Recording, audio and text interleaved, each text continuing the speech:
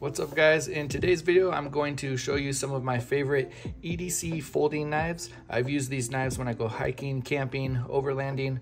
I usually take one to work with me and I just use them around the house as a regular old dad.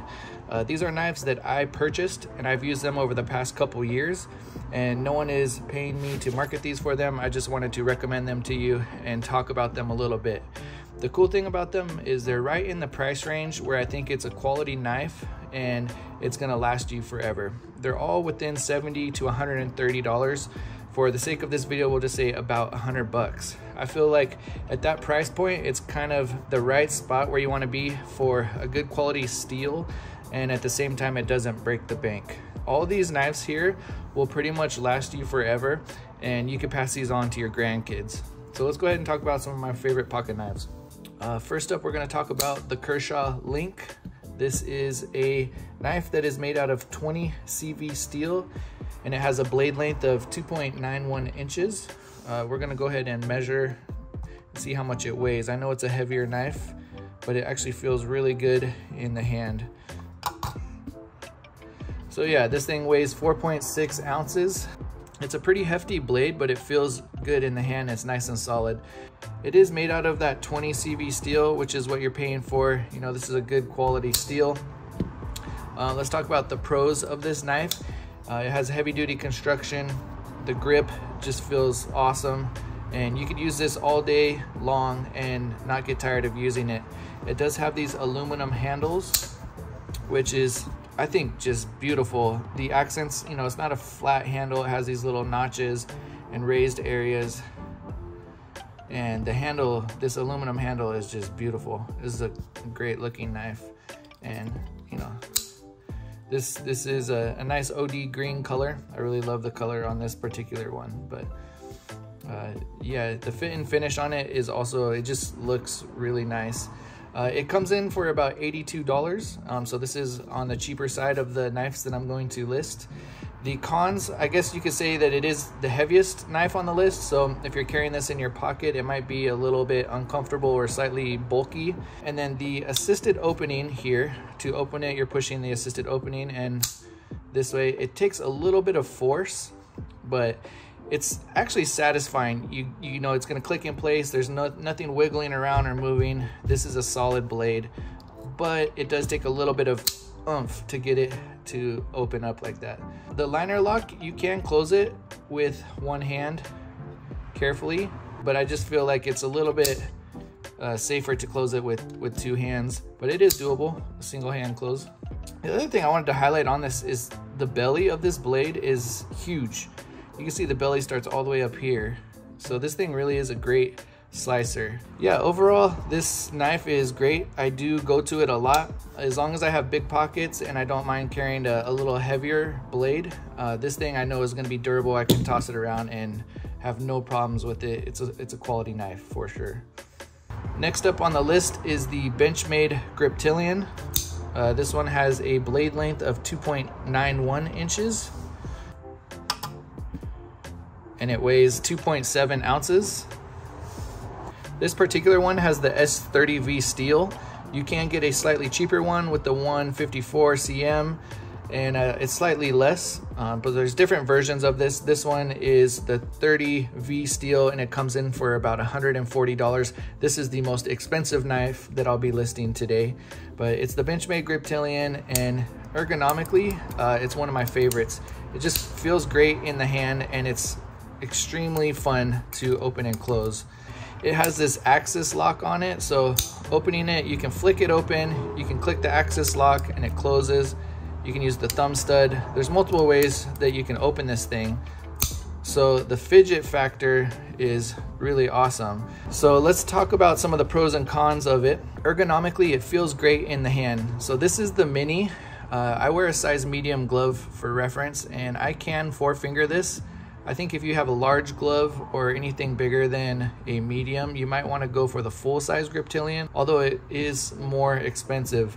Ergonomically, in my hand, this one feels perfect. It's called the Griptilian after all, so it should feel really nice in your hand. And I think the reason that it feels good is because of this jimping along the top here. It's a perfect spot for your thumb to just sit, and it It's easy to grip and it doesn't move when you're holding on to it. The access mechanism, like I mentioned, it's super fun to open and close it. That's one of the selling points for a lot of the Benchmade knives.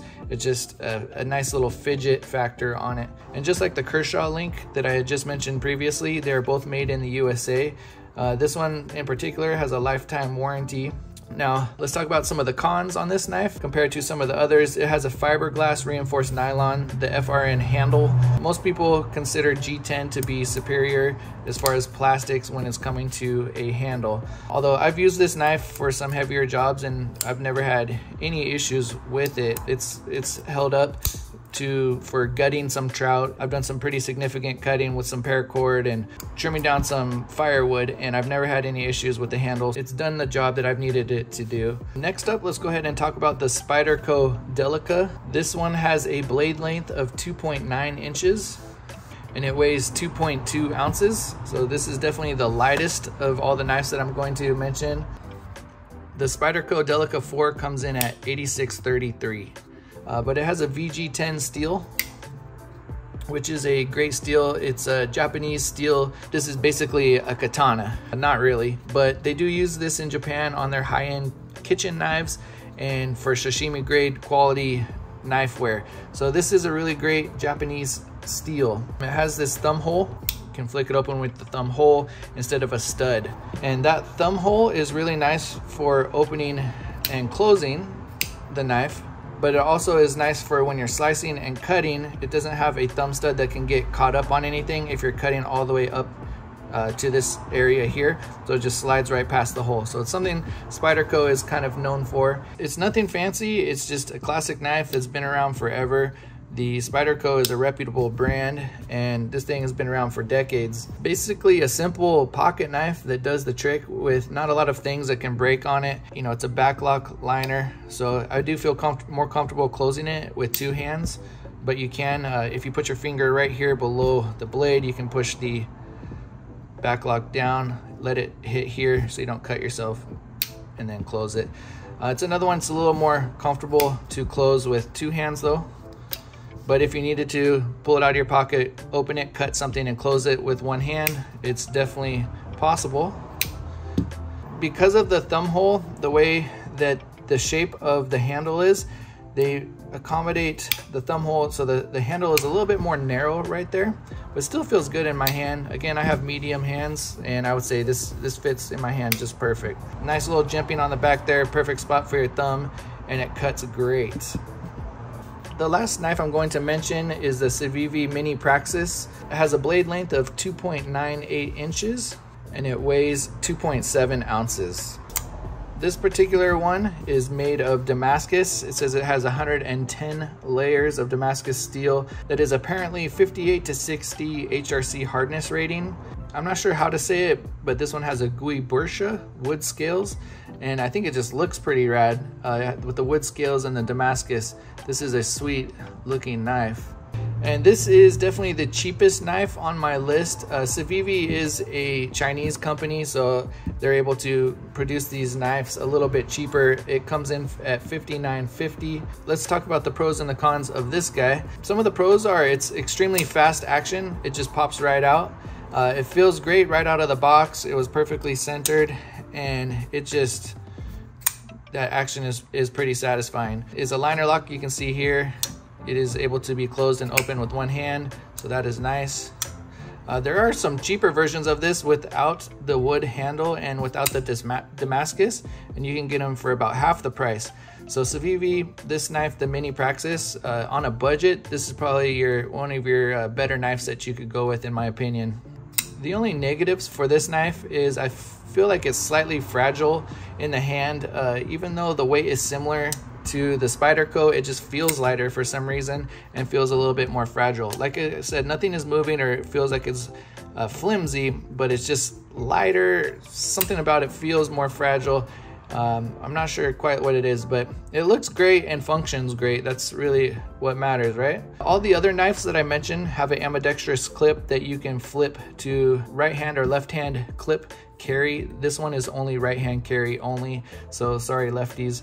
I didn't really mention the clips on any of the knives, but they're all adequate in my opinion. They're deep pocket carries and they do the trick. The only negative about this one, like I said, is it's a right-hand carry only.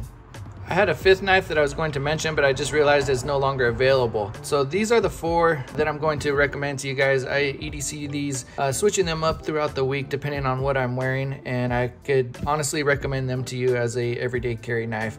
I think if I had to choose one, my favorite would be the Benchmade, just because of the fidget factor, but all of these knives are extremely awesome. This one is usually my go-to. I love this knife. So yeah, that's it for today's video. You really can't go wrong with any of these knives, but this one was probably my favorite because of that fidgeting factor. The axis lock is so sweet. I appreciate you guys watching. Give me a thumbs up if you found this video useful. Subscribe, do all those things that helps me as a YouTuber. And as usual, I'll remind you to get outside, stay hydrated, and keep on moving.